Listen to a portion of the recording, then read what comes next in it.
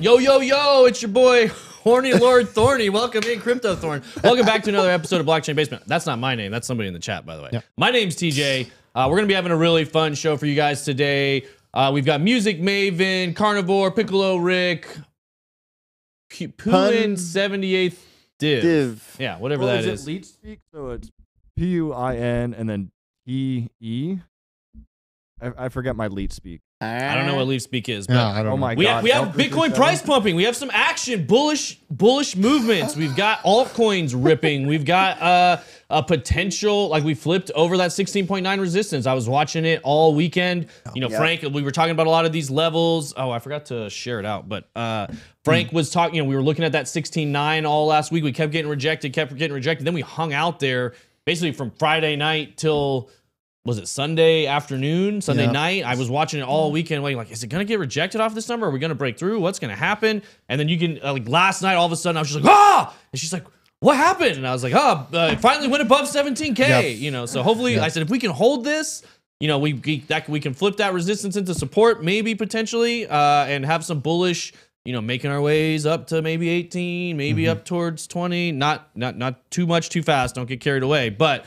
I thought this was an appropriate. This was not just Greg's house here. It's a live look at Greg's house on Twitter this morning. Also a live look at the offices here. Boom! We got big green candles coming through the roof. Kind of forgot what this feels like. It's a fun feeling for a lot of us. I know some people were saying they were hoping prices would go lower. We had a huge pump on Cardano, a massive pump on Gallo with a couple big announcements there. I think like 150% or something crazy like that. Insane. You know, I guess I can pull this up and we can kind of look Mark at it. Wahlberg. That's all I know. Mark Wahlberg. Marky Mark, The Rock as well. And then Brian was saying they finally made some announcements on how they're going to be doing stuff. They burned a bunch of coin or token or something like that, which I think helps. So Shiba is trending on Shiba is on the social metric, and SHIB is looking fire. Like it also pumped, like we literally talked about it this morning, and then it pumped like 7% after the conversation. So I'm like, dang, that always happens. Like when you talk about something, I know, and then it happens. It's just like, why? Like, and then Optimism was really good. It went from $1 to $1.30 in like no time. I was in an Optimism trade Saturday. Did really good. I should have put more leverage on it, but I was trying to be less of a degen the day I should have been. You were being more less of a degen? That one day I was like, you know, I'm gonna go 5x instead of 10. Okay. And that's what I get for not doing 50 like my gut told me. Yeah. But you know, I was trying to be a good all-American citizen and only leveraging with 5x, and it bit me. And it bit me. No good deed goes unpunished. Yeah, we got, let's see, on the 24 hours, still 60% on Gala, Aptos with a 40%, Zilliqa 47, Solana coming from the depths all the way back up to $16. Oh my God. Lido, we got Flow, Maker, you know, basically all sorts of alts with a big, which is good. They were right on the verge. Like if we were watching a lot of these wedges, and we said basically we're going to need to either hopefully break up here. It is a bullish pattern. Some of the longer time frames were looking bullish, but some of if they were to lose these levels, it could get real ugly real fast. So good, nice pump for these alts here to hold, you know, to stay out of bad technical setups, so to speak. And a lot of them now looking better and better on the longer time frames. Let's see what else is. Yeah, Lido, Zilliqa, Solana. I mean, all kinds of stuff up, crazy numbers there. But nice to see Bitcoin moving. We've also, I had pulled this just for fun over the weekend. We had, you know, inflation may be starting to drop. We're going to look at CPI and some other stuff to keep an eye on later in the show. But we have our very own Prepper Crypto here with a great tweet. That's right. We saw, you know, Kronk here talking about the price of eggs from 98 cents all the way to $5.16. He said, if you bought 200K worth of eggs and held it for a year ago, you'd be a millionaire. Well, you know, I want to point out, you know, the eggs would have gone bad. Well, of course. Yeah, it's a little tongue in cheek. But I did have a staff meeting with my rooster to start banging it out. Hey. And I'm going to be increasing the output here. Yeah, I didn't choose this life; it chose me. That's Drew right there, bagging up the $3 eggs. It's only it's a dime bag right there for 3 eggs. Wow. No, so this weekend, Wendy O tweeted like, "I'm gonna get into the egg game" or something, and I was like.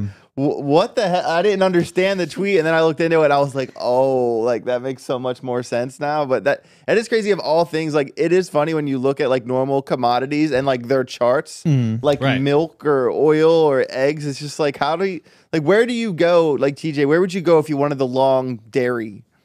That's, you know what I mean? There's you know a market for it.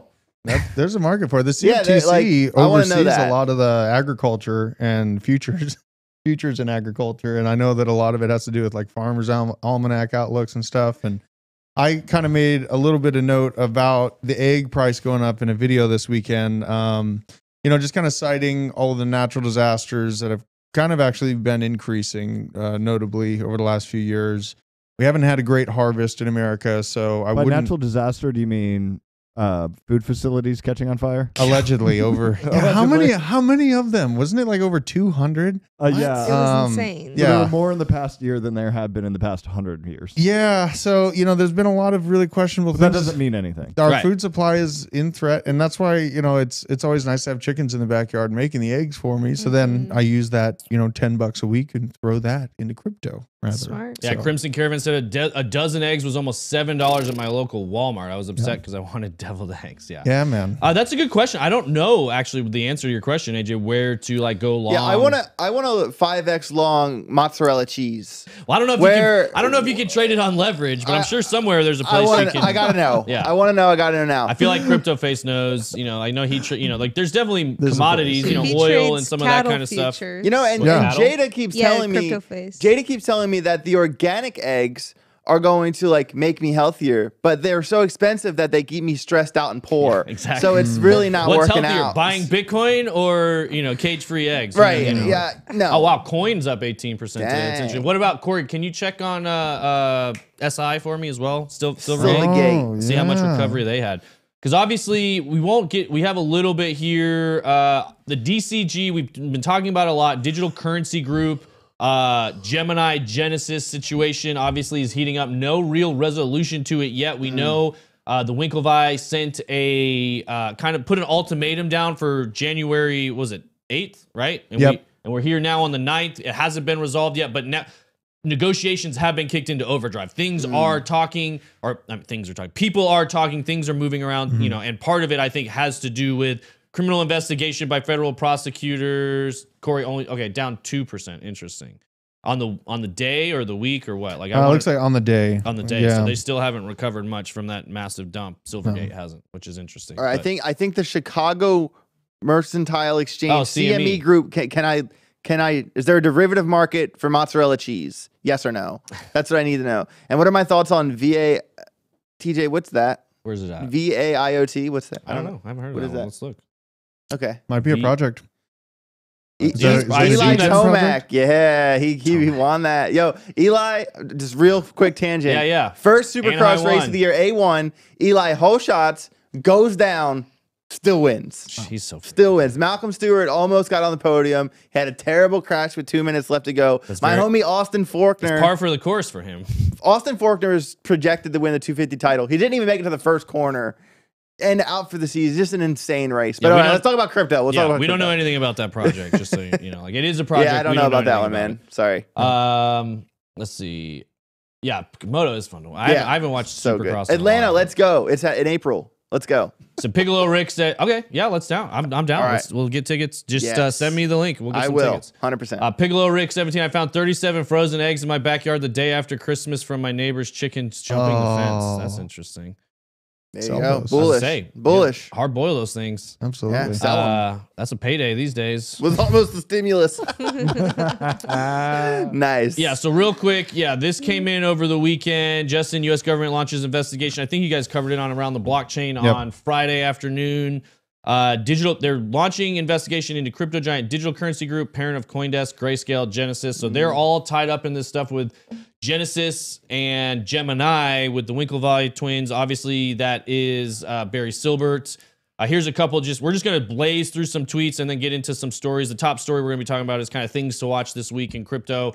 What altcoins are pumping. Why necessarily is Bitcoin pumping. This was just a fun one. We all love to dunk on this guy. So right before as everything's pumping, he's saying good chance again to get out of crypto, scale out of Chinese stocks as neither can be trusted. I'm finding a very interesting narrative. They're definitely mainstream media is attacking trust right now in crypto very, very hard. There was some buffoon went on Joe Rogan and was talking all kinds of stupid stuff about Bitcoin. I liked what he said about the whole Chinese population, how because they haven't had girls that in like 10 years that their economy's basically done. Did you hear that whole bit?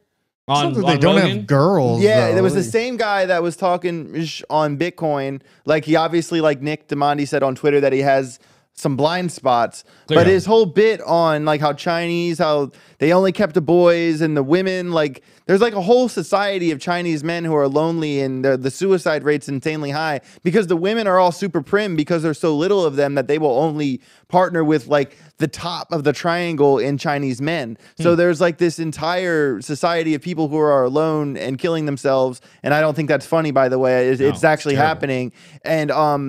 And he's basically saying that because like most of their society is like 30, 40, 50, 60, that like when they die off, there's not going to be anyone to replace their society. And it's like, you have to listen to it. He says it way better than me, but he's saying in 10 years that they're like up against the ropes, basically what they're saying. Yeah. I mean, I agree. I haven't heard all of that details. I agree that China as a superpower is very overplayed, in my opinion. I don't think it's nearly as robust and a strong economy as people like to project. I think it, like a lot of it is a house of cards in a lot of different ways with their investments and their real estate, and to some of that point, population and some of a lot of the points you just made. I didn't hear his talking points on that. I actually didn't see the whole podcast on Rogan. I just saw some of the highlights, and I don't know if we'll get into it too much. His takes on Bitcoin were just absolutely atrocious, in my opinion. Yeah.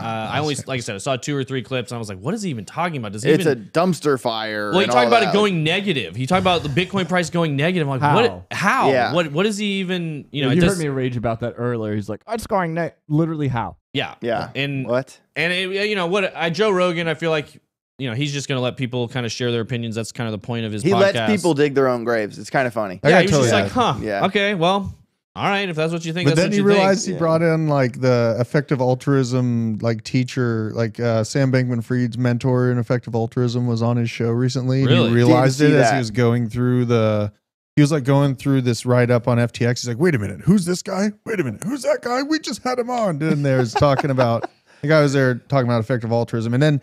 In China, the word is bailan. It's the people have come to a consensus of non-participation is their only form of rebellion at this point because they will be physically stomped out.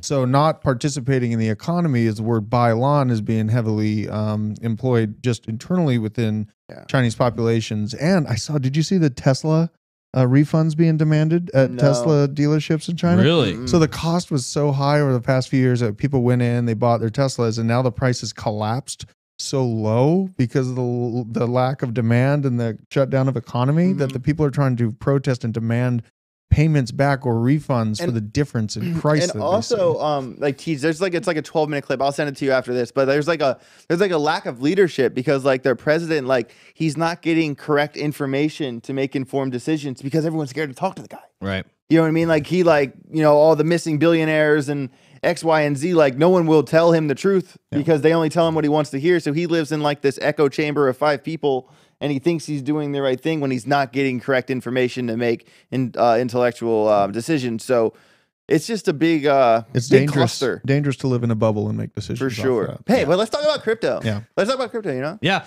Well, we'll touch on this real quick. I know we've talked about it a ton, the Genesis Digital Currency Group facing the SEC, and then we're going to kind of talk about what we think caused the Bitcoin price to pump this week, where we think the price is going to be on Friday, and looking at a couple different articles. Real quick. New Type Trader says there are probably many more reasons why they would want to offline themselves there in China. We've got, there's going to be no one left to take care of all the old ones, not enough young people to pay taxes. Right. Country always needs a strong younger population to keep working and create demand for goods or else. The New Type Trader Jack Ma was finally released. Oh, that's interesting. That's interesting. Showing his face. Yeah, he got Jack Ma, founder of Alibaba, kind of a big tycoon over there. A lot of different things has been, and some maybe ties to CZ at one point, but we'll come back to that. Lovers? What's that? Like they were lovers? No. CZ potentially went to Jack Ma's university or something like that at some point. That's a euphemism. Yeah. Oh my god.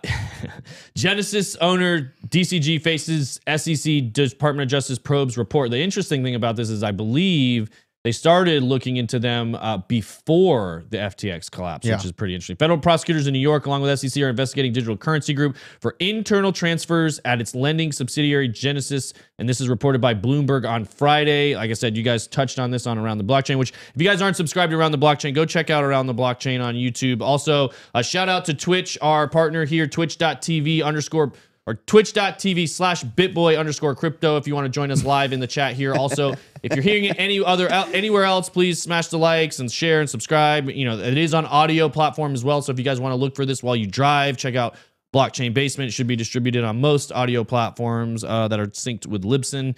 So be sure to check it all out, all those places. But DCG has received requests for documents and interviews by prosecutors in the Eastern District. Investigations have not yet been made public by authorities and are just beginning to take shape. Neither DCG nor the company's chief executive, Barry Silbert, has been accused of any criminal conduct by authorities as of yet. Digital Currency Group has a strong culture of integrity and has always conducted its business lawfully, a company spokesperson told Decrypt. You know, I would take the counter on that one. We have no knowledge or reason to believe that there's any Eastern District of New York investigation into DCG. A spokesperson for Genesis would not confirm the existence of any investigation, telling Decrypt that it does not comment on specific legal or regulatory cases. Genesis maintains regular dialogue and cooperates with relevant regulators and authorities when it receives inquiries.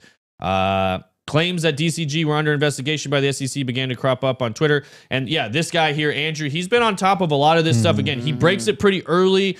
Sometimes it's unconfirmed, so we have to be a little bit careful with what we say. But like, as far as everything he's put out so far has been fairly accurate. So I'm following pretty closely what he's putting out, and then you can be a little bit ahead of the curve.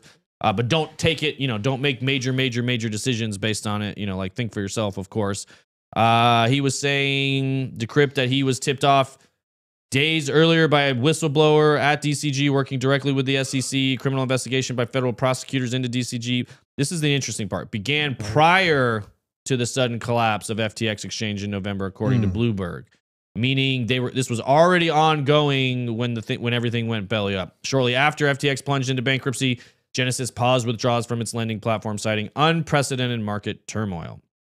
Aside from DCG, parent company, blah, blah, blah, news desk, FTX had gone under. Genesis had already burned. Whoa, what did it just do? Burned by the implosion of the crypto hedge fund 3 Arrows Capital. We've already talked about all that stuff. Yeah.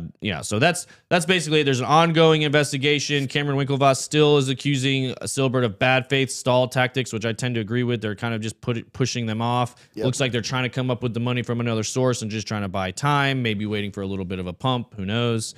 Its subsequent update to clients, Genesis interim CEO, and said Genesis is focused on finding a solution for our borrowing and lending intermediation business. The past Thursday, Genesis had to let go of 30% of its staff. These measures are part of our ongoing efforts to move forward as a business. So you said they're looking for a pump, like what's currently occurring? I think they're going to need a little bit more than that, but that is so just timing. Yeah, they knew already, and you know the investigations weren't made public until after everyone can be defrauded of billions of dollars. Like, it just sucks that the DOJ, I mean, I did see like 3 different DOJ involvement stories today. The DOJ is all over crypto this morning. They are. Yeah. And, you know, it's really interesting that the Department of Juxtaposition? That's what it feels like. Okay. Just making sure. Basically, man, like, you know, you're the Department of Justice overseeing the justice of the land, but you know that your elected officials received fraudulent money that the American public didn't know about at the time. You don't release that information to the American public. You let them keep dumping their money into this fraud. And then you get to walk back and do years of litigation. I'm going to go on a little bit of a sidebar here. This is finance related, not necessarily crypto related. I've been watching, I think I mentioned it last week. Sidebar? Hold on. Been watching Madoff on Netflix, and speaking of government corruption, regulators not doing enough, having a lot of this information, allowing more and more people to be scammed out of billions of dollars without taking action that could have prevented it. Twitch didn't send out notifications today. Interesting. Glad I changed in. Okay, cool. I was wondering. We are a little bit low on Twitch, so we need to check. Maybe check the schedule or something. I'm not I've sure. been here anyway. Someone else said they saw a notification for 11:30. So What? That's weird. I had a notification at 11:30 for the basement, so I thought they were back. Oh, you know what? I bet that has something to. Ben was. We did the morning stream from Vegas. I bet they thought we were simulcasting. Yeah, the wires probably got crossed. Anyway. Well, we're glad you guys are here. Hopefully everybody shows up. Yeah, thanks for coming, everybody. They'll be here. I've been watching this Madoff thing, and it's really got my brain going. It's so many similarities back to crypto. It makes you think of SBF and FTX a lot, other than the timeline. This is basically a money laundering scheme that went on for 4 decades, right under the nose of the SEC, with people sending information to the SEC time after time, with the SEC investigating time after time and giving a clean bill of health, or not a full-scale investigation. They would do very minimal prods. One time just calling him up and saying, hey, are you running a Ponzi? No? Okay, cool. And then letting him go, and that was it. Like that, I'm serious. That's what was going on. literally. And it just absolutely blows my mind. And then they would claim, oh, we didn't have enough funding. We didn't have, like, literally they handed you the case on a silver platter. Right. What do I have? It looks like I have something. That's just your face. Something's dangling on the. Anyway. Well, still my favorite is how everybody meme lorded how they're like, oh, Sam Bankman. Yeah. But it's like Bernie Madoff with your money. Yeah, Right. I know. That's, like, you can't make it up. It's very like. That's hilarious. It's hard to wrap your head around. You start looking at the timelines. He was spending a lot of time in West Palm Beach around a lot of other very prominent people from the 90s to the 2000s. You know, I'm talking Trump's, talking Clinton, talking Epstein, these kind of people all there. We're talking billions of dollars from global elites all around the world, not just here in the United States. They were pulling in money from all over Europe. Some of the biggest, most prominent lords and royalty in, all these different banks. It was all secret. It was all dark shadow money that nobody knew about. It's just the way that this operated just It's very sketchy. doesn't make any sense. Even the people that investigated, like, he gave them all the information they needed one time to the SEC, wrote it down on a piece of paper, and then he said, I asked these people under oath why they never followed up on it, and I could never get a clear answer. Like, they just forgot. The answer was, we forgot, we don't know, it fell through the cracks. And it's like, no, they went to do it, and somebody very high up said, oh, I'll take care of that, and they just sat on it, or they buried it, or it just never got followed up on multiple times. Big Hand Dan said it's all connected, and we're all pawns in the elite game of money theft. Yeah, I tend to agree. Because they're crooks, says Carnivore. Madoff was great. Literally just watched it last night, said Urkelson. Yeah, I think I'm 3 episodes in. I think there's 1 left. All Gone Quiet in China Building Company, Evergrande. I guess they're not in. No, they're still in a lot of lot of S. They just that's what I'm saying. It's a house of cards in China. Yeah. I got a notification at 11:30 as well. Interesting. All right, well, we'll check on that. Make sure that gets The truth is out there. It is. It's all a house. You're right. It's a house of cards everywhere. Yeah. I mean, it's all. Everything's a giant Ponzi, Everything's guys. a If you haven't figured it scam. out, yeah. Like, there was an awesome video. I know we talk about rehypothecation of money and fractional reserve banking, but like specifically looking at, you put $100 in a bank, and then they fractionally reserve out 90, and then that 90 actually goes to about $1,100 worth of money in the system. Yeah. It's like right off the bat, you're like, okay, that's more than a 2x, and a 2x would be a problem. Right. We're above 7x, that was a problem, and it just keeps going to where you're just like, this is Yeah. absolute tomfoolery. It's like the South Park bit where he like gives them $100 and he's like, where's my money? He's like, it's gone. Yeah. Yeah. And that's like the whole bit. And it's like, That's it. It's gone. it's gone. There's Like, no money. It's more so the funny. underpants gnomes. It's like step 1, skilled. Step 2. No, hold on. We got to do it right. So step 1, little underpants. Step 2? Profit. No. Step 2 is, and step 3 is profit. Yeah. Yeah. These are the catalysts society needs to make an actual change, man. Like, these are the growing pains. 4 decades of traditional finance fraud, dark money, world elites. It's all being exposed to a degree. I would say a lot of people are waking up. I sure hope so. Yeah, and this is please. what I would say to the people that say, like, because we're hearing a resounding Kevin O'Leary's on this talking point. That guy that was on Rogan's on this talking point. The mainstream media's on this talking point. We need people in crypto we can trust. We need Goldman Sachs. We need these traditional players that have been around a long time that we have trust in. It's like, guys, we don't have trust in that. The whole purpose of this is we don't want to trust the people that were running the system before, because of what Drew was just saying. They've wrecked us over and over and over again. And if we continue to trust them, guess what they're going to do? They're going to wreck us again. So we do need they to want us to be a hopeless housewife from the 50s that just deals with abuse. Pretty much. Yes. Pretty much. That's exactly what they're saying. They're saying, Yes. look, take crypto and put it in the hands of Goldman Sachs. It's Right. loud and clear right now if you're listening to what they're saying. Oh, because FTX collapsed, Bitcoin's a scam. Or all these crypto guys, you can't trust them. You can only trust the legacy guys. So we need to get this out of the up and coming, the tech guys' hands and put it into the legacy traditional finance players' hands. But if you look at traditional finance, you can see very clearly they should not be trusted. They're greedy. They put themselves over the people every single time, and you can follow the money over and over and over and see time after time after time that the system has failed. And that's the whole. And 2008 was the beginning of what prompted launching Bitcoin. That failure was, look, we want to have something that we can not trust governments, not trust big banks, because we've learned they're not trustworthy. And eventually, over time, it will get corrupted. Absolute power corrupts absolutely. I mean, it's very clear. If you're running the money system, he who has the gold makes the rules, as they say. You're going to make the rules in your favor when you have all the gold. And that's just, what the? What Indie Loppers, time Wait. after time. Time after Really quick, sorry. Crypto Thorn, bullish on Wells Fargo, being a good player in the crypto world. Did you see the story about that's sarcasm. Okay. That's pure sarcasm. I was about to see say the red the flag? Wells The red Fargo flag. VP. Did Yeah. you hear that story, TJ? Which The Wells Fargo vice president got fired because he urinated on a woman. yes. Yeah. Yes. He was On an urinating airplane? on women Hold on on. flights, Hold basically. on. So what's the real story Allegedly. then? Yeah. Those are simple bear market activities, you guys. Okay, just calm What down. Yeah, I mean, let alone, we were talking last time, making fake, and that's basically what he's saying. Like, Wells Fargo is about as corrupt as it can be. JP Morgan, Yes. we've seen time and time again. Like, they're making a big deal about one thing here, and we've got billions and billions. We've got basically the entire market cap of crypto has been what, like, the banks have been fined in the last, 5 years, probably, if that. So, yeah, Harrison, don't kink yeah, shame no, it. it's true. Crimson Caravan Company, look it up. Was it over the weekend that story came? I saw it. The Washington Post posted it. Yeah. And What's the real Wells news Fargo, story, like though? their slogan is courtesy. At least they stuck to their guns. He probably apologized. Gosh. He's probably a nice enough guy. What was that, BJ? What's the real news story? But also, hold on.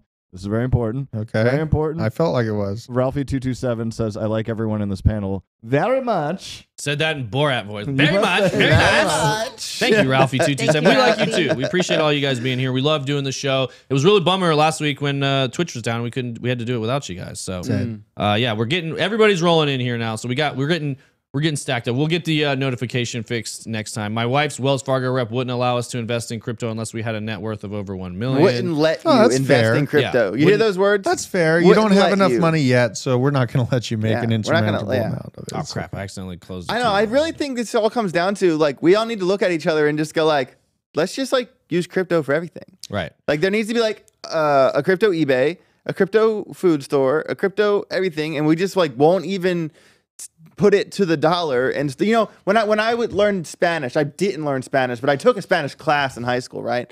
And then I would always ask Miss Robinson, like what does this mean in English? And then she said, no, AJ, you need to start thinking about it in Spanish. Right. And that's what we need to do. We need to stop caring about the peg to the dollar, and we need to start thinking in terms of crypto. Yeah. I like this- that And then, metaphor. and basically, if we just all agreed to just use crypto and nothing else, we could just kind of, yeah. get It's out called- of this yeah, whole you almost big. said it. It's called circular economy. I was waiting for you to get there. Yeah, that's what I was trying Yeah. to say. But yes, exactly.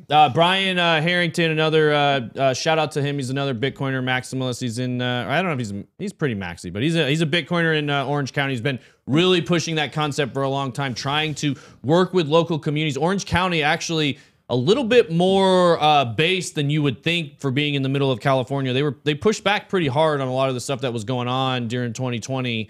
And he was working really hard with a lot of people in Orange County to create exactly what AJ was just talking about, a circular economy where okay, look, we've got a local country store or, a grocery store that will take Bitcoin for payment. We've got a mechanic that'll do it now. We've got a daycare that'll do it now. We've got, if you can get enough different industries to do it and then they can all work together and 1 Bitcoin equals 1 Bitcoin, and you think in that mindset, it does. The revolution begins there. What the revolution? Exactly, the You revolution would begins there. see a complete change in our modern monetary theory in 1 month if they lost the velocity of the dollar and circulating US dollars went into Bitcoin.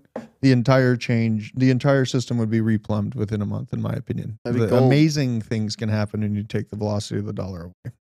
So that's The truth has spoken. it's an ugly thing to imagine, but I'm tired of being governed by tyrants, so I'm not going to give them I want to be governed harder, Daddy. No. Govern me harder, please. Yeah, that's a funny bumper sticker. But no, I hate the government. Get us out. I same. want the beautiful thing about Bitcoin is for the first time in human history. This is an Andreas Antonopoulos quote. We can have rules without rulers.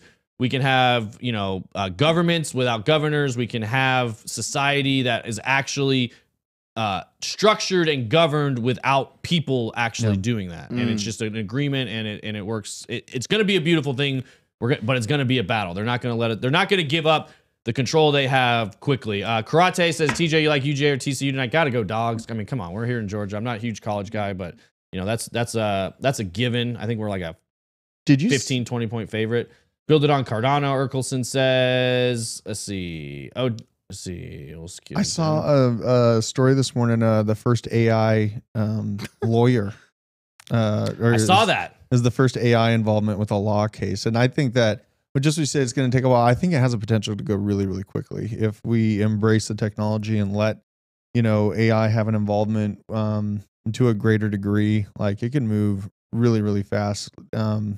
Plus the development of the metaverse and all that stuff within it, kind of like what Johnny was talking about, how we do have a potential to hit that exponential growth rate over the next few years with just how fast AI learns and just look what ChatGPT is doing. I agree. And real quick, but I'm going to come back to that. But we got 2 comments in a row.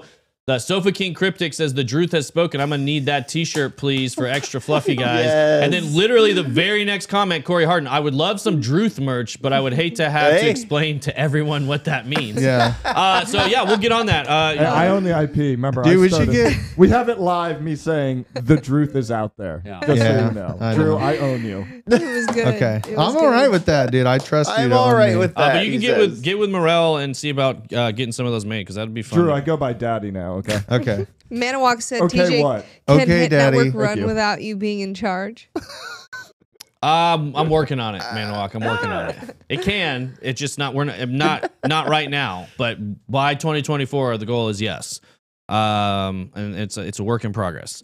So, and on that note, to what you were talking about, we were having a conversation about different emerging technologies, and I think obviously we all care about crypto, but it's good to keep an eye on other emerging technologies as well. Drew was talking about the first AI battled legal case today. And I agree with this sentiment 100%. Do not be afraid of it. AI will not replace you. A person using AI will. And you want to be the person using AI. You don't want to be replaced by somebody else who's using AI. And there's a lot of amazing uses you can use for it. Like he was saying, the legal stuff is very interesting. I saw a post today. Somebody offered the attorneys that are trying to do, the ones that did that same story where they had somebody argue the case with AI, they offered $1 million for any attorney that's arguing a Supreme Court case to take earbuds and word for word use the AI arguments in court and just see how that goes.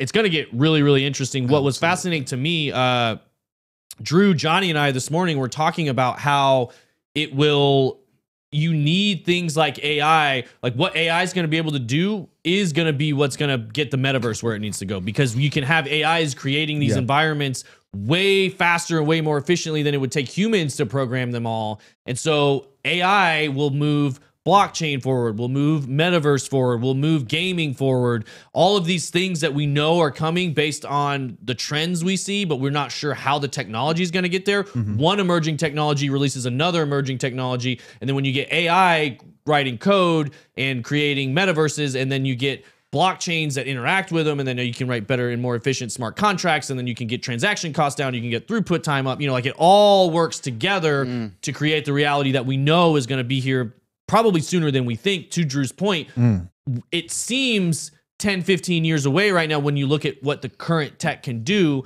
but we're just one glass ceiling breakthrough away on blockchain, on AI, on like, look at what the battery storage did in the last several years. Right. You know, look at what energy breakthrough could do with, we were talking about just the other day with fusion and some of that stuff. So like one breakthrough releases another breakthrough, and that's what creates that, is it Metcalfe's law of like the computing power doubles and the price halves every year or something like that? Like it's been going on ever since the invention of computing, basically.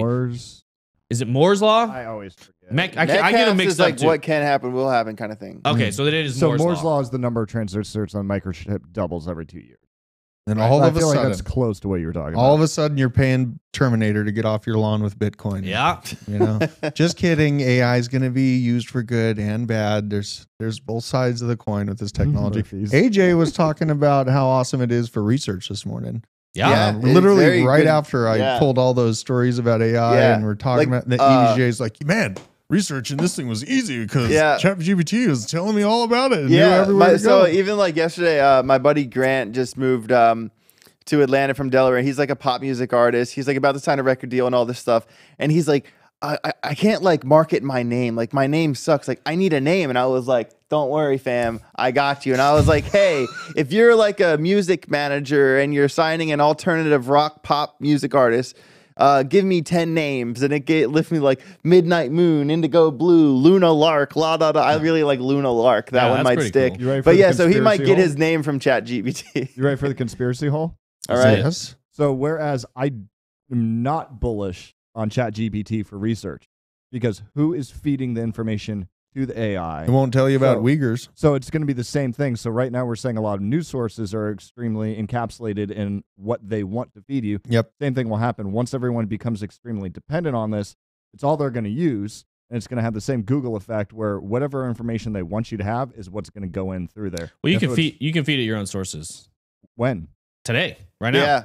I can send it the link to this video and tell it to learn everything in this video. It won't discuss Uyghurs in China. That's what I'm saying. It does have it. I'm not saying it's not. It does have its limitations, but you can tell it. You can take your favorite science podcast. Somebody's already done this, and you can basically it can learn everything in every single episode of what you wanted to learn, and then it'll recall based on that.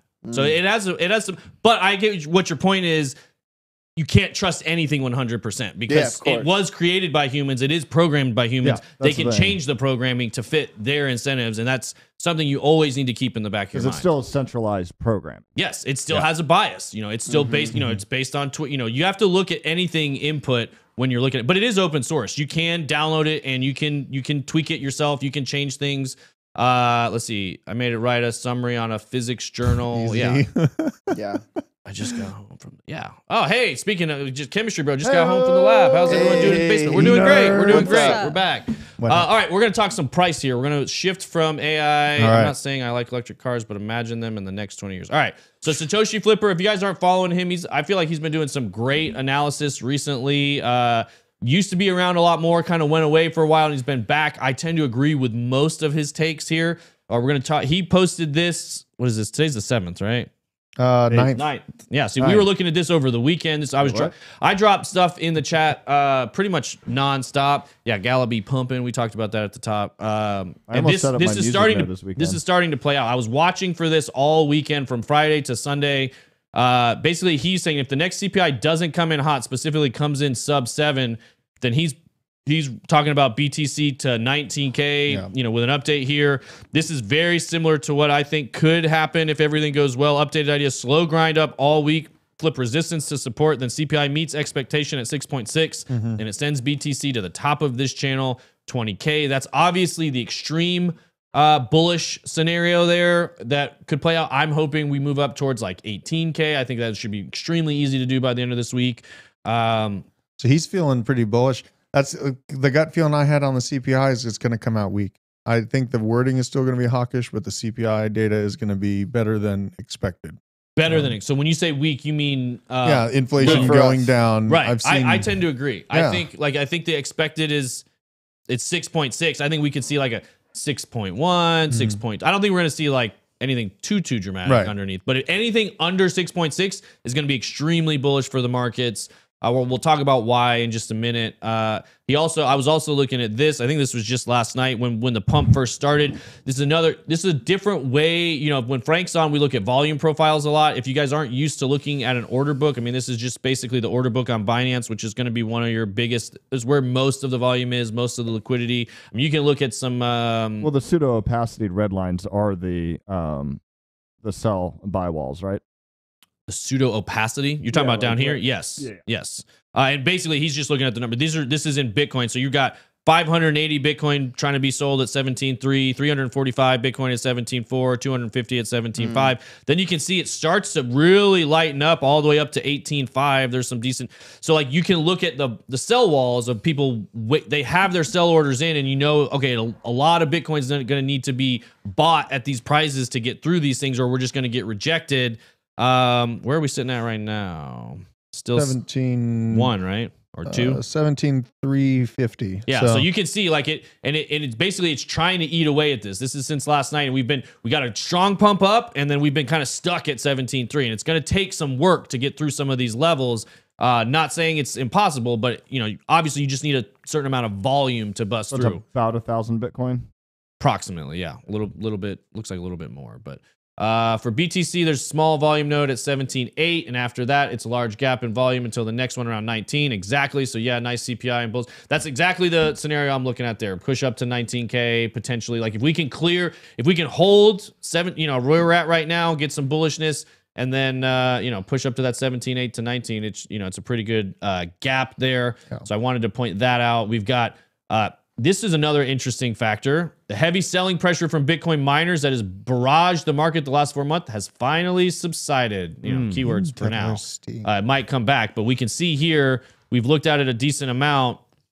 Massive. This is since September. Yeah. All the way to January. Massive, massive selling pressure. And here we go. We're flipping positive for the first time. Do you remember? Yeah. Wasn't it on Friday that Marathon came out celebrating? Was it Friday? Yeah. Marathon? Yeah. Like Marathon came out and said, hey, we don't have any debt. We're still in business. We still got our miners. We're still buying. So you still have some pockets of, you know, financially responsible companies that are coming out on top, and they're going to be the major winners.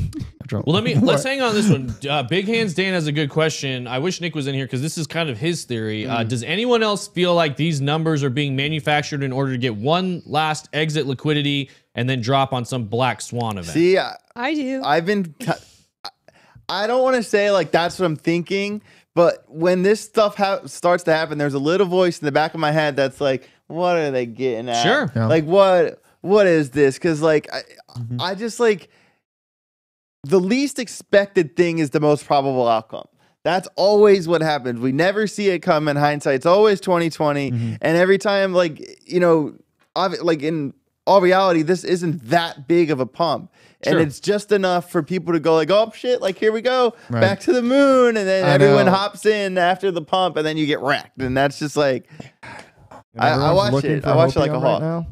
What's that? Everyone's looking for hopium right now. Yeah, and see, I tend to think it just kind of depends on how you define it. Is it what they call a bear market rally? Meaning, like, I don't think we're going straight back to all-time highs anytime soon. I've said it over and over and over. I think it's going to be a long year. It's going to be a grind. It's going to be a slow grind up. We're going to get some pumps. We're going to fall back. But I think this is part of that slow grind up. This is the beginning of it. And, you know, if we can flip some significant levels and hold them, it bodes well. Now, that being said, you know, the last shoe to drop, in my opinion, and I've been talking about it literally since the day we started kind of going live exclusively on this channel, only thing I see us pushing lower lows right now is something like Silvergate, Genesis, you know, a huge debacle there that just literally freezes the entire industry, makes it impossible for people to buy or sell.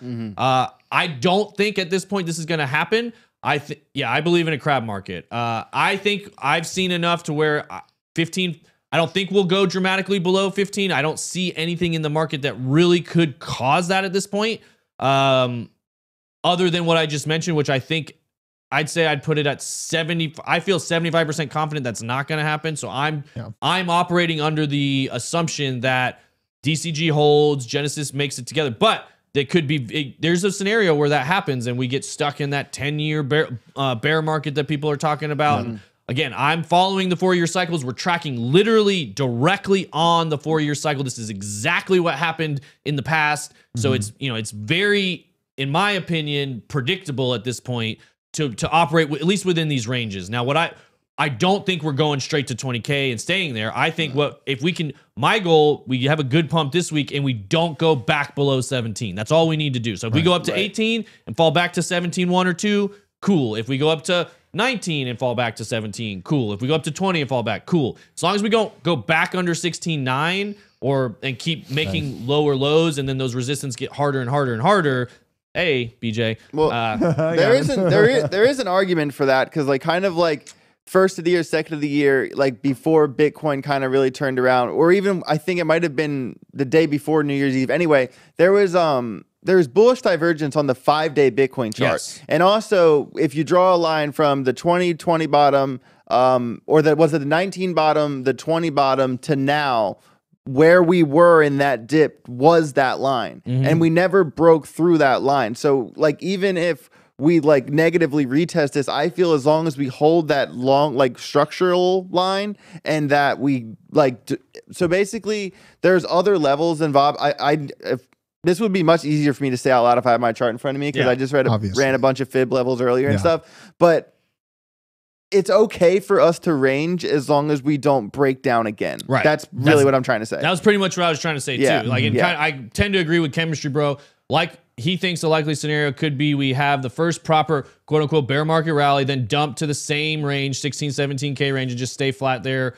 He said till later this year. I think we will pump up, fall back in range, pump up, and eventually we'll flip that 20 line. I hope we do it sooner than later because I think most of the range we're going to stay in this year is going to be between 20 and 28. And then the true bear market rally in like June, July up to maybe 40 and then falling back down. But again, most of this year, I'm holding that most of this year will be between 20 and 28. That's why I want to see us get up to that 20 level sooner because I want that to be right. No question. So when people do tax loss harvesting, when you sell, you have to wait, 30 days to buy again? I don't know. It's a good question. How long? Question being, now granted, we wouldn't know these exact numbers, but say everyone sold on December 30th. Would they intentionally be trying to keep the prices down within that 30-day window? So like right now, they pump it, everyone gets excited, they put in exit liquidity, you do one last dump, and then you do your buy right after you get outside of that buy zone to properly tax loss harvest. Now, these are questions because I actually don't know how this works. Yeah, that is true. That I did just look it up, and yeah, the chat is confirming 30 days is the minimum wait period. That's it. I think that's a very valid theory. I tend to... Because we would be in that window, and they would want it to crash again, I would think. Yeah, I don't tend to put as much value on things like tax loss harvesting, Chinese New Year, tax day in general. A lot of there might be some. You mean that feed the Fed day? Feed the Fed day, yeah. I tend to. I don't know. I don't know if that's going to have that dramatic of effect when you look at like how much it takes to really move the market. It'd be an insane amount of tax loss harvesting. Not saying. I think really the people that hold enough Bitcoin to really move the market like that are probably trying. They're not claiming taxes in general. Well, Ionsi says this doesn't apply to crypto. That's kind of what I was like. This probably doesn't ride those same lines. 30 days. Yeah. Rule. I don't know if that applies to crypto. I've heard different or not. things from Decker. I know 30 days is. I just looked it up for stocks. That is true. 30 days on, according to Forbes, anyway. Hot take: I don't harvest losses. I put in more. Exactly. Yes. Yeah. I believe it's very hard to have fun. Oh, I'm out here buying my own blood when it's spilled on the streets. But yeah, I think, like I said, we're going to look at this article here that gives a few different reasons. Bitcoin price 3 weeks high greets U.S. CPI. 5 things to know in Bitcoin this week, and this is really going to break it down pretty well. Charges above 17K. Let's see. Okay, so Bitcoin price is 17K. Managed to spike higher at January 9 close, hitting levels absent from the chart. Here it is on TradingView. Onwards and upwards to my 17.3, 17.5 targets. Crypto Tony told Twitter, I've taken some profit here. Blah, blah, blah. Scalp long. Vandepop, what does he think? Will continue rallying coming week, but probably have a drop due to Gemini correction. So some people are thinking this Gemini news could bring a price back down. That's the last thing I'm waiting to get settled. Like if there's a major investigation into DCG by the Department of Justice, that could be something that brings us back down. But at this point, I don't see anything else really hanging out there. Yeah. Bitcoin was stuck between 16 and 18.5 for 2 months now. They acknowledge. So again, like this is a pretty insane. Like if you're looking at these ranges here, It's funny when you say it out loud. We've been locked inside of this range for 2 months. Felt like I mean, it's been a here's year. this was the falling wedge we were looking at last week. I'm sorry to put this in a decent spot. It's from the June low until we broke down. Right, and so this is where we were. This is where we were just banging our heads on 16.9 forever, and then boom. Well, no, Fake this is out. down here. 19.6. Yeah, down here, and then we broke out above it. What is this he's looking at here? The this is the 2018. Is the RSI up? I'm just gonna go back here a little bit and look at some of these. Well, that high. It's pretty cool how he laid it out, the higher highs and higher lows and stuff Mhm. for you to be able to see. That just looks like such a floor to me, man. I don't Right know. here? Yeah, dude. Like, It does, but then if you're not careful, I mean, they all start to look like floors. They all and then, start right. and then they dribble, and then like they can drop down a lot easier than they go up. That's what you've learned when you're looking at Yes. those like sideways, and then you're a lot more likely to, and then sideways, and then you know. But this is the CPI is what's really interesting to me because I tend to agree with Drew. I think we're going to have a positive CPI. All eyes, and again, we know the Fed is in control in a lot of different ways, you know, for better or worse right now. Like when they're pumping or when they're printing, things are going up. When they're tightening, things are going down. So all eyes, including those of the Federal Reserve, are on inflation data this week. In December, the print consumer CPI due for release. The key component on the Fed policy, and traders and analysts alike are keenly aware that signals it provides can lead to shifts in stance. Recently, CPI has been declining, hinting the Fed's existing interest rate hikes have had positive impact on inflation, which again, it hasn't really been declining as much as they wanted it to, generally speaking, which I think is why things have been tough. Expecting enormous volatility, huge cash position and light position size for me, says another trader. So you want to be prepared for a lot of changes as things, you know, because one direction or the other, you know, if it comes in great, we're probably very bullish. If it comes in above expected, it's probably gonna be really bad. Wait, you mean the Harry Styles? Yeah. It's a One Direction joke. The One Direction, yeah. Wow. Let's see. Chemistry Bro says USDT dominance been falling and it's coming to test an ascending support level that's been holding since April 22. If that breaks down, could signal this is more than just a bear rally, but vice versa if it holds. Interesting. We've got, this is what we were talking about just beforehand, the CME Group's Fed Watch tool. The chances of a 25-point basis hike have risen all the way to 75%, which is extremely, you know. that was surprising. Yeah. When you said that, I thought it'd be 50-50. Yeah, I thought they were keeping their foot firmly on the gas pedal. That's kind of the impression I got at the end of last year. But the Called an freight accelerator. rates, remember the graph from freight rates that we looked at? Yeah. The complete correction, the freight rate cost is actually below what it was pre-COVID now. Wow. You have Okay. a major drop in regular fuel and diesel fuel. Yeah, man. But like- not eggs. But not eggs. But not eggs. But not eggs. Just And, checking. you know, that's where it's so like there's so many different levels that are happening at the same time, and it's how you report on them that matters. Rent is still moving upwards. Demand for mortgages slightly going downwards. So but yeah, I feel like we're gonna get dovish language with a 50 base point. I'm still sticking to my 50 base points, and then See, I've been on 25 for a while. I thought they were, because they did 25, 4 straight 50s, right? And then I think they're going to do 25 back down, and then maybe they did 4 straight 75. yeah, 4 straight Yeah, 70. Yeah, I they was did about to 25, 50, 4 straight 75s. Then they did 50 on the way down. Mm-hmm. I think they're going to do 25. You know, basically ramp up and then ramp back down, and then try to hold after. Like if they do 25 here, maybe they don't do another one. You know, we'll see.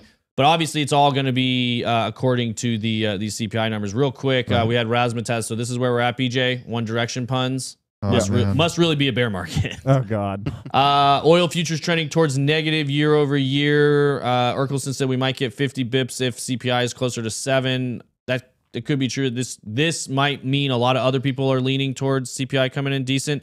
So here it is: 75% saying 0.25, 25% saying 50 basis points.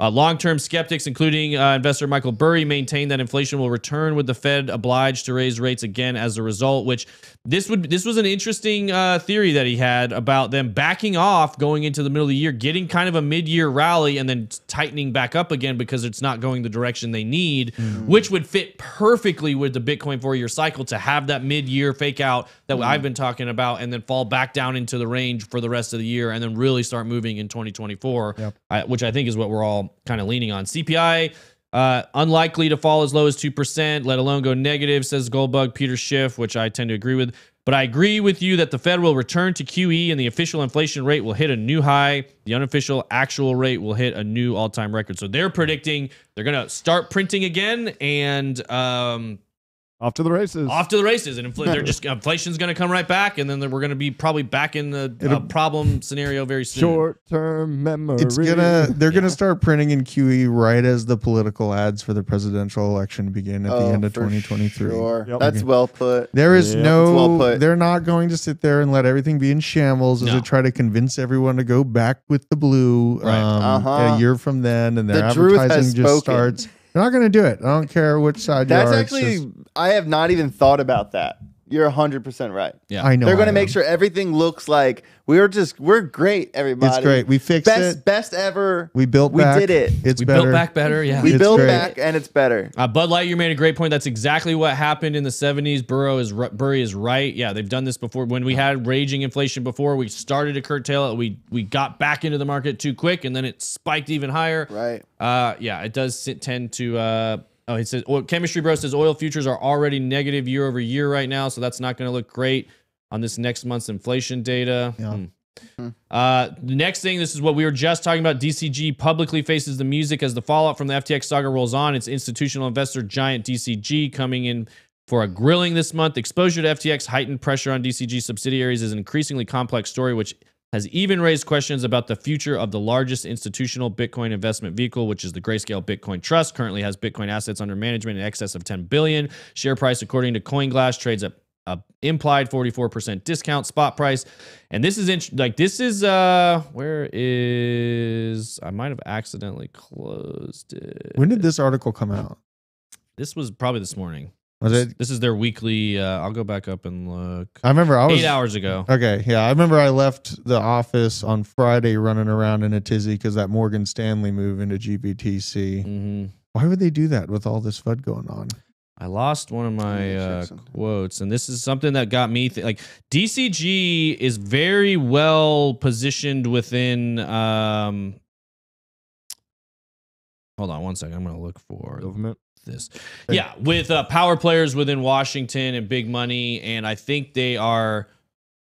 I think they're positioned well to get out of this with a lot of their positions that they have right now. This is something that's interesting that I saw come out. And this is pure conjecture, but prosecutors are telling the lawyers connected to SBF fraud investigation that the case is so sprawling that it could exhaust resources of the Southern District since it includes potential bribery, campaign contributions, market manipulation on top of theft and fraud. Oh, boo fuckity who. You guys made enough money. You have enough money. Well, that's always the argument that they make is we don't have the resources it takes to prosecute this. We don't have the resources it takes to, we just need to take. It's in your we just need to tax you a little bit more and we'll get this all sorted out. And this is where you start to see this is where your wheels start turning on the conspiracy theory that, wait a minute, they're already making excuses as why they can't properly prosecute this. And the tweet I originally had was tying this to DCG, Genesis, and Barry Silver. If all of their resources are going into FTX and they don't even have enough resources to handle that, how are they going to fight Digital Currency Group at the same time? Absolutely. And so I think they're going to go for quick settlements so they can plant their flag and say, look at what we did. We cleaned it up. We went in and we did an investigation and we got this money. So they're going to have to probably pay somebody. They're probably going to have to, massage the politics a little bit, but I have a feeling they're going to be able to work their way through this and not have to fold Grayscale. They're not going to have to. They might have, if they have to fold Genesis, I think they could live with that. They're going to have to basically live to fight another day. They're going to have to make some concessions, but I think it's going to get resolved fairly quickly because that's in the best interest of Digital Currency Group. It's also likely in the best interest of the SEC from a and Department of Justice from a political posturing and Public trust. public perception. And when you think about it, these are all people that are trying to get reelected, right? They need wins, they need headlines more than they need actual justice. And that's something you need to keep in mind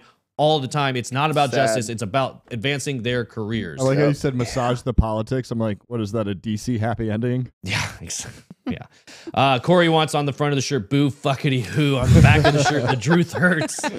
I would buy that. Listen, I understand why they're worried about not being able to try these things correctly. They just need more tax money because, I mean, the FBI used the wrong saw opening up Epstein's safe and getting the black book out. That's why all the evidence was dismissed. So they need more of your tax money. They need better saws. They need better procedures. You are right, Urkelson. They did miss the window for bankruptcy. I guess I should have said just folded. If they end up having to fold Genesis, they're not going to be able to Chapter 11 it specifically. But they could restructure. There's a lot of things they could do. But they're not going to get Chapter 11 protection. They did miss the window for that because they're stupid. Yep. Well, they're not stupid. They're just, I think they're stupid.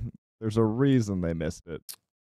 yeah, because they're greedy. That's the real reason. They don't want to let anything go. They wanted to cover it up with a left pocket, right pocket loan. Or a bailout. Yeah. Well, yeah, exactly. Getting money from other bailout. well, not like taxpayer bailout, but they'll raise money from other investors and probably get that bailout. I don't want to bail out. Leave me alone. Wrote there's the open letter DCG delivered to Genesis. We've already talked about enough of this. So if they, and this is who is saying this? Where is this coming from? Describing the recent events, Checkmate lead on-chain analysis at Glassnode said that DCG was continuing to blow up in slow motion and Bitcoin price is basically a stable coin, he added. In 2023, all depends on DCG at this point.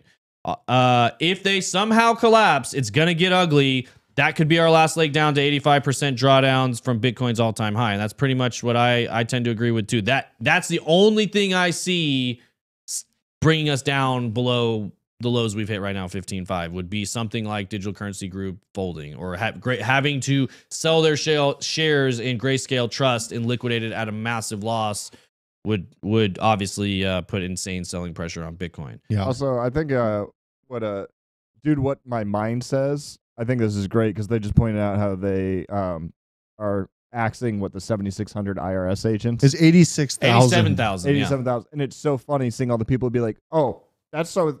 all the rich people can get away with more money. And it's like, do you really think those agents were for those people? Right. No, there was for the regular They people? wanted to monitor all those $600 Venmo transactions. Yeah, but it's funny that people that narrative has already gotten manipulated where people are like, no, this isn't this is bad. This is good for the rich people only. And it's like, whatever the narrative is, question it. Right. Yeah, that's what I say because it's most likely BS. Yep. We talked about this a little bit earlier in the show. Miners break severe selling streak. They'll probably, they have the same Glassnode, miner net position change, negative, boom. They're finally accumulating again. They're holding more than they're selling, which obviously the miners tend to know the market very, very well. So if you're looking at worst of the bear market, okay, we're going to start holding now towards the bottom and accumulating. It's probably a pretty good sign, if you go back and look historically. Let's see. Separate Glassnode with miners BTC reserves hitting their highest. Yeah, so the reserves are going up as well. Last week, Bitcoin's network difficulty adjusted downward. We were talking about this in a few weeks past that we would need that difficulty adjustment. When that happens, the price of creating each Bitcoin gets cheaper, which puts less pressure on the miners, which is what allows them to hold more of their Bitcoin. So this all works together. It's a beautiful system.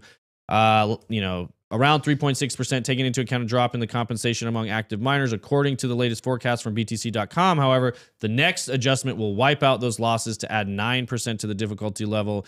In doing so, marking a fresh all-time high. So now this is in hash rate or difficulty. So now this is an interesting thing to keep an eye on. We could see it goes up roughly 12%. I want to see what the date is for that next difficulty adjustment, because that could be a time to be looking for a correction there. Like if we're pushing up against a value area high or certain levels that we're hitting resistance at, and then we get a difficulty adjustment, that could send us right back down into a specific range. And this is where it's fun to use technicals and fundamentals together. A lot of people that are traders, they're just pure technical analysis. Look, what the chart says is what I do. And very ironically, most of the time, or maybe not, the charts do line up with the macro, like we were talking about. Like if the Fed was to do this and then it fits into that and then the charts say this, like it's very interesting. But right now we're seeing a lot of confluence between the charts and the macro, and using something like a difficulty adjustment to get confirmation when you're at the top of a channel. You know, you could not be, like if you're at the bottom, you know, watch out for a breakdown, of course. But and this is another thing that you look at sometime: extreme fear hitting 18-month high crypto volume, basically, which is the fear and greed index. I mean, it's been hanging around, 25, 27. It's been there forever. Yeah, this is great to me. I mean, it is. Yeah. Well, and it's what's interesting is I'm seeing more and more people coming back to Bitcoin's dead, right? Yeah. You know, like I had 3 or 4 people say that to me over the weekend at the Falcons game. I ran into somebody like, "Oh, you still doing that Bitcoin thing?" It's like, "Oh yeah, you know, we're doing it." And they're like, "I thought it was all a scam." And it's like, no, that's just what they tell you every 4 years when the prices are best to buy. As you're driving away in your vehicle that you purchased with it, you know, it's a scam. Right. Stay out of it. What are you doing? Well, and it's, I mean, in their defense, they hear about FTX and they think FTX is Bitcoin or they think FTX is crypto. Like people are starting to get a little separation between like what a Bitcoin company is and what is actually a Bitcoin network. But the mainstream media is trying to pound it through their head that FTX equals crypto equals scam. FTX was a fraud. Crypto is a fraud. We need regulators. We need big banks. We need trusted third parties in crypto, or it's never going to go anywhere. And that is the exact opposite ethos of what we need in crypto. We do not need trusted third party. We need self-sovereign individuals that know how to custody their own assets. We need smart contracts that allow peer-to-peer transactions to happen without permission all over the world for people to be able to interact with the global economy. We need globalization without global banks. We need global economy and fair trade without tariffs and middlemen. What's the sanctions? That's the word I was looking for. We need open, we need permissionless, we need immutable, we need a fair system, and I think that's what Bitcoin us provides. Using those sanctions is what's going to catapult us towards this system that you're talking about, though, man. Just showing the rest of the world our absolute control on how money moves. If you think outside of what the U.S. State Department thinks, then you will be in compliance with OFAC very quickly. So you're learning that. It's coming to light. I think that it's as ugly as it is. It's really good for humanity to wake the hell up, like we're seeing in Brazil. So, yes, yeah, we have some Brazil stuff too. I know. And I was gonna say BRICS Banks is all a part of that. Like they're actually fighting back against the status quo when it comes to petrodollar and all that kind of stuff. Real quick, I'm going to move through this real quick. So let's see. How are we doing? Hey, Raz, just follow me on Twitter and message me, and I got you because I feel bad. You got for scammers. The bots. Yeah, we got scammers that acting like AJ. Worse on Instagram. Oh, on Instagram, there's like 100 a day. On Twitter, there's like 20 a day. There's no fake Drew White. And I'm like, Elon, I thought you were fighting the bots. You need to put, if you don't have it in your profile, make sure you put it directly at the top. I will never DM you about crypto. Yeah, I do. And guys, if you go to an account that says I will never DM you about crypto and you're DMing them, just that's a stupid tax right there. Right. I'm sorry. Just block. Corey Harden said, "Yeah, I told one of my best friends that he needs to start buying, and his response was, dude, crypto scares the shit out of me. Did you see how much money Brady lost?" No, it's true. I mean, and this is interesting looking at the fear and greed index on like a line chart here. I mean, obviously it's flatlined. Everybody's, there was a little bit of hope here, and then this is when the crash was actually happening, and then these are the people that you're not going to scare away. This is everybody in this basement right here. This doesn't even show the real crash. The real crash got us. It's only over the last because we were down to 5 couple months. We were down to 5 or 4 during Luna. And this is something else on the altcoin. We talked at the beginning of the show about some of the altcoins that pump, but this is due to extremely low volume, and that's something you guys need to keep in mind. When there's very low volume, it's very easy to move them quickly in one direction. So altcoin volume being very low, here's a chart here. You get a spikes. Now these are sell spikes, obviously, and crashes. And then look at the volume here since. It's like next to nothing. And that a lot of times is what I'm looking at when I'm looking for bottoms or flat lines. When the volume, which it has been, like the overall volume, I think has been like 22 billion. Like pretty much this whole month of December and then the first week or so of January, volume was gone on Bitcoin. I mean, there was some volume on Bitcoin and Ethereum, but on altcoins, it was just like non-existent. And so it's very easy when the volume is that low to see something like what we saw over the weekend where, we get a very small move from Bitcoin and then alts rocket because you've got a few people in there with buy and sell orders that they know they can pump that price up and then take some quick profits. So this is from crypto quant here. So those are some things to keep an eye on. And the altcoin volume is something to keep an eye on as time continues.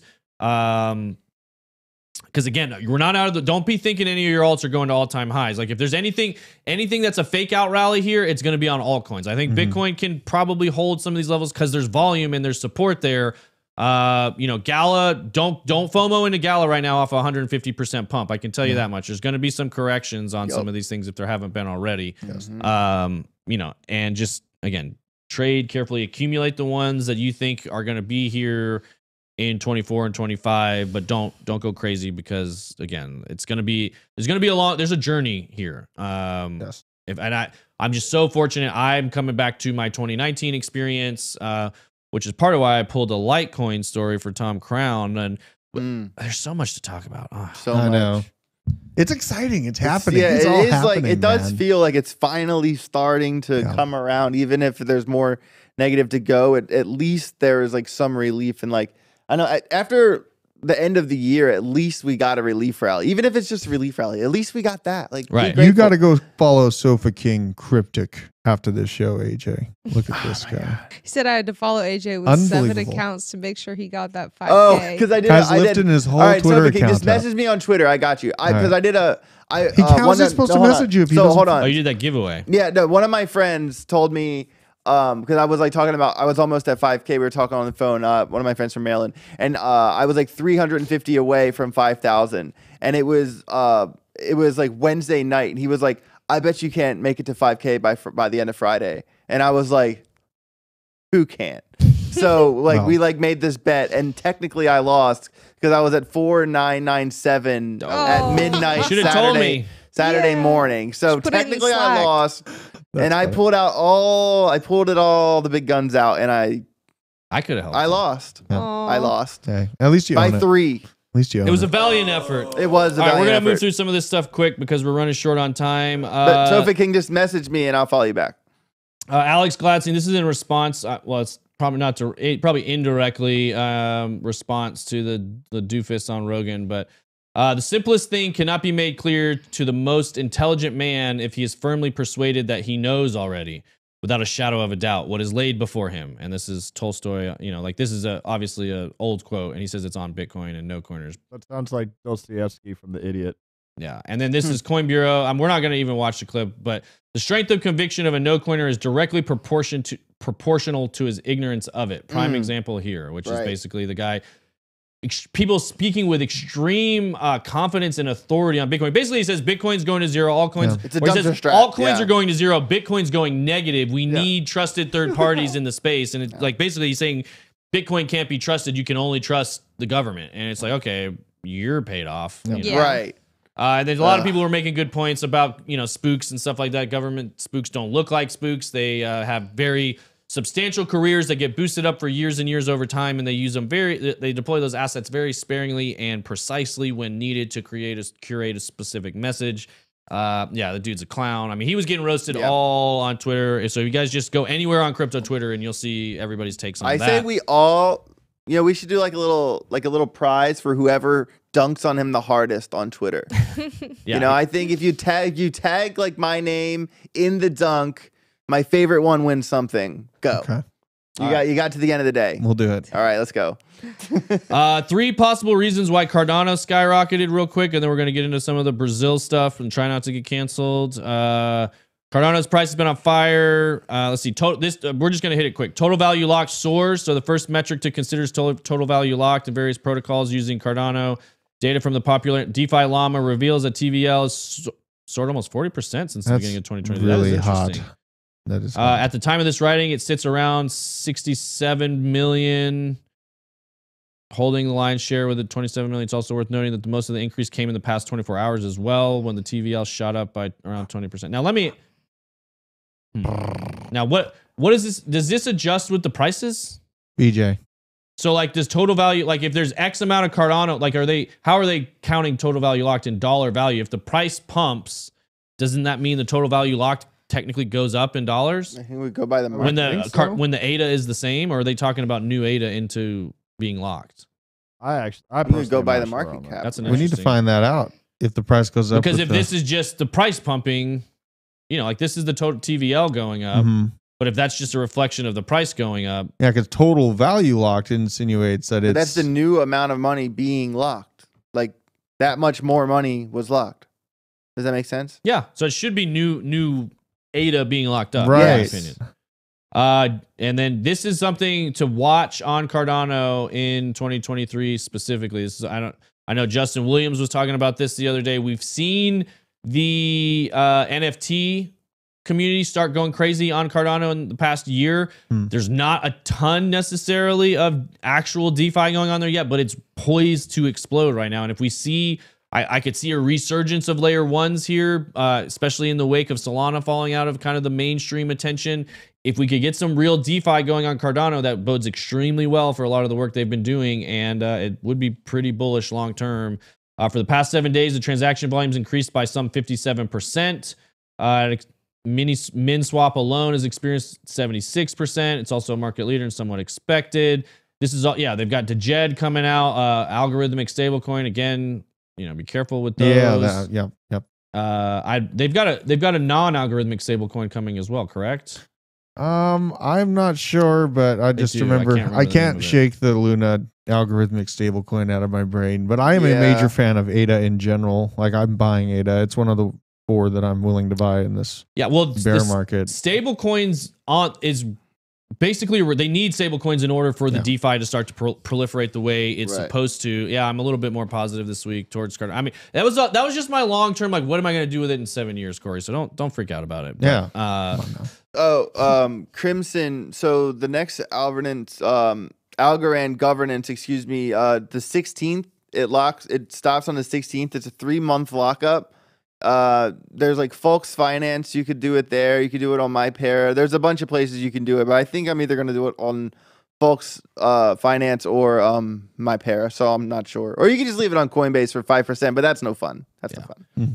Algorithmic stablecoins have had their worst year in 2022 with the collapse of the entire Terra Luna ecosystem. So, guys, if you don't know, that's the Terra Luna stablecoin, algorithmic stablecoin, is a big part of what caused that whole thing to unwind because it basically got attacked, and the algorithm did what it was supposed to do, but it wasn't able to fight off the attack, and so then the whole thing collapsed. Which is, again, it's an interesting experiment. I'm glad there's another algorithmic stablecoin on Cardano, but just be extremely, extremely careful is what I would say with those things. However, there's still anticipation building to the event, and it could be part of the reasons for the recent increases in the price of ADA. It was also at same thing, extremely pivotal point in the technicals where if it held down in the price range where it was for a long time, it would have flipped extremely bearish long term. So getting this little move back up is actually great in the short term and long term for Cardano. Yep. Alrighty. So now this was kind of a surprise to me. I didn't really know a lot of this was going on. I saw a tweet like, did an attempted coup just happen in Brazil last night? I was like, what? Did it? Lula was just sworn in as president of Brazil. Lula was convicted of running one of the largest bribery schemes in Brazilian history. No big deal. A federal judge overturned his arrest with no clear reason. Obviously. Why isn't our media asking questions? I have a pretty good idea of why media isn't. Yeah, I know Dejed isn't anything like it. I'm just saying be careful with stablecoins in general. Drew's like the peanut gallery over here. After every sentence he is like, yep, wonder Obviously, why. Huh. clearly. Well, Drew, I feel like the truth wants to come out Yeah, again. You I kind of feel like seem that like too. you were building inside. Well, okay. The chat loves you. I'm all Now about the it's truth. Yeah, Give it to absolutely. us. Share the truth. So, Give us the truth. Bolsonaro, he's loved by the people. He was even like stabbed in the street when he was running for presidency before he was hired in for this last stint that he spent. But Lula is definitely disliked among many regular people. It's almost like the red and blue situation that we have right now. They even have their own shaman that showed up to the Brazilian Congress Capitol this weekend. So it's been basically it's like a mirror movement of January 6th in the US, but it's a lot more aggressive because they've been dealing with it for a lot longer. So they have a lot heavier responses. And here in America, you saw January 6th. Yeah, we did some things allegedly, but it wasn't anything compared to what you see in Sri Lanka, what you see in France. Go check out what's in France. civil unrest is starting to take hold across the country, not just this country, but across the world, heavily across the world more so. So, you know, civil unrest and people's just distaste for these are basically dictatorships. These are gussied up dictatorships is what they are. And what's very interesting to me in all of this is we've been talking about it on this show specifically the last few weeks about how pivotal Brazil is going to be in this new economy with Bitcoin specifically. They are the kind of focal point of a lot of the geopolitical or the economic upheaval that's going on in the world right now. And to see potential interference in an election down there, it's very bizarre. You know, here's a video clip of some of the stuff that's going on, you know, down there. This is their Supreme Court. A lot of, like what Drew was saying, a lot of extremely unhappy and confused people. It feels like a very thrown election in a lot of ways. All eyes need to be on Brazil right now. Democracy is completely under attack. Bolsonaro supporters are invading Congress, the presidential palace, and the realms of power in Brazil. Unbelievable scenes. Wow. There's even military standing against police in different parts of it. The military protecting the people and the police on the other side trying to protect the government buildings. So, yeah, it's definitely, and you saw the same thing in Sri Lanka when that went down. These things are going to pick up pace. That's why I prepare, and I'm into crypto for the money to prepare more because, I definitely see civil unrest as the biggest threat, you know, kind of day to day. I mean, I don't think we're basically 3 missed meals from bad behavior in this country, to say it blatantly. So, yeah. Name Mr. Wilkes said, has the woke press blamed Donald Trump yet for what happened in Brazil? Yes, they have. They have. Did he take them long? It's Trump's fault. And then Chemistry said their old president really wasn't that great, at least from what I've seen in the media and the news. So, you know, hedge your bets there. But maybe I'm being fed a bias. Yeah, it did seem like, I don't know if he was the greatest. It's just when you know the person that's getting in there is obviously known for bribery and corruption, that's really what causes for pause. And again, when you see the vast civil unrest, clearly the people know what their choice is. Yeah. You know, regardless of what you think of the person, clearly of the 2 options, the people chose one and they're being forced into another one and they're pushing back pretty hard. I've heard this was an interesting picture that just makes it seem weirdly